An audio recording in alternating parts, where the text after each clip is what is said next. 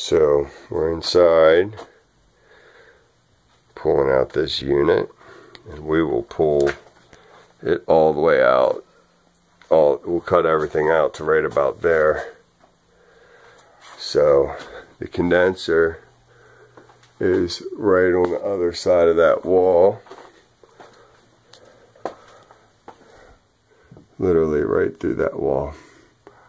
I'm going outside and I will show you what it looks like. We're outside.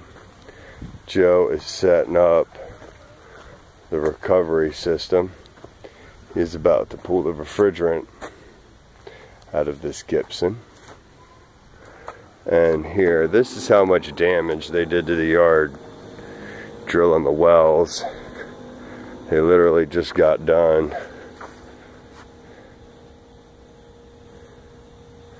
So that's about it for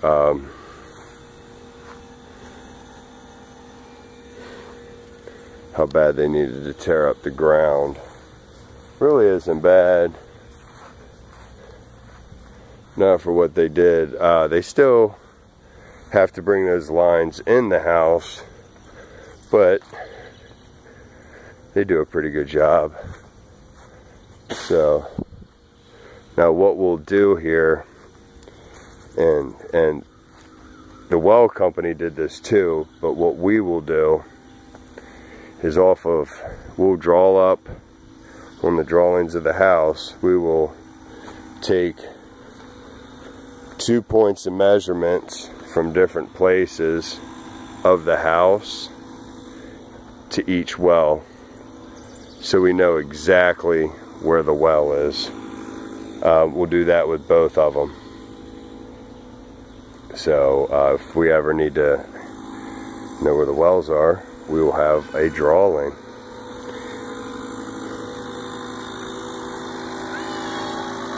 I don't know if you all saw, a couple weeks ago I did a picture, a bunch of stink bugs in it. This is that system. This is that system. Okay, so we are ducting in the system.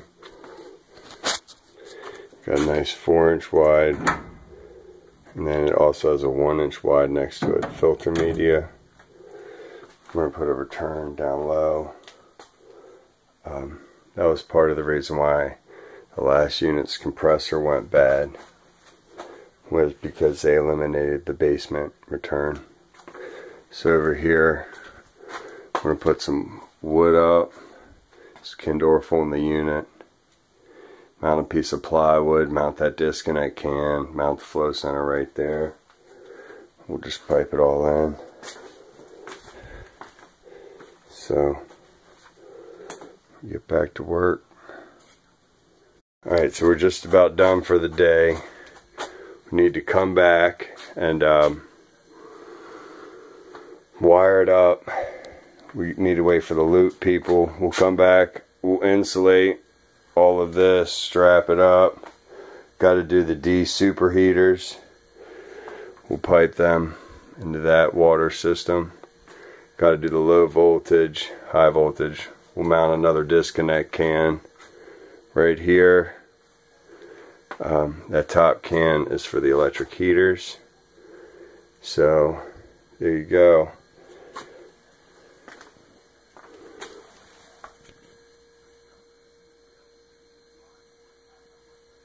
Okay, so the well people brought the pipes into the house where the old condenser was, and they ran the loops in. As you can see, this is where they used to be, and they are no longer. So yeah, did a really good job. Didn't tear up the yard. So I'll go ahead and show you inside. We're just about done. Show you what we did. Anytime someone gets a real nice system we like to put a real nice thermostat on here. So I've only installed a couple of these, but I seem to have good luck with them. Customers seem to love them. Alright, downstairs. So that's what the system looks like. I have my A tool on there. I was just going through all of the checkouts. So I have the D superheaters hooked up. That is what this pipe is, and this pipe comes up. I ran it behind that pipe pump and in, and then down low. Just ran it over, around, and in. This is actually a bleeder.